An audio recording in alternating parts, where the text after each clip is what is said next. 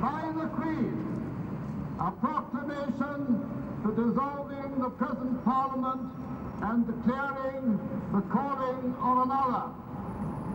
Elizabeth Regina, whereas we have thought fit, by and with the advice of our Privy Council, to dissolve this present Parliament, we do, to that end, publish this, our royal proclamation, and do hereby dissolve the said Parliament accordingly.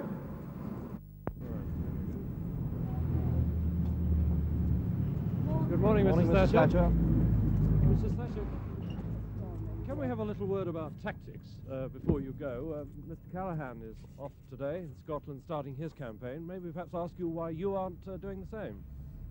Because we're just taking a little bit longer to plan. This is the longest campaign we've ever had. You know, in February 74, on October 74, we wouldn't even have had an election announced yet.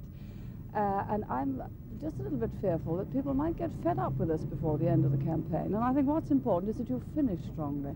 Do you think you're giving him a head start at all? Thank you. Thank you. Thank you.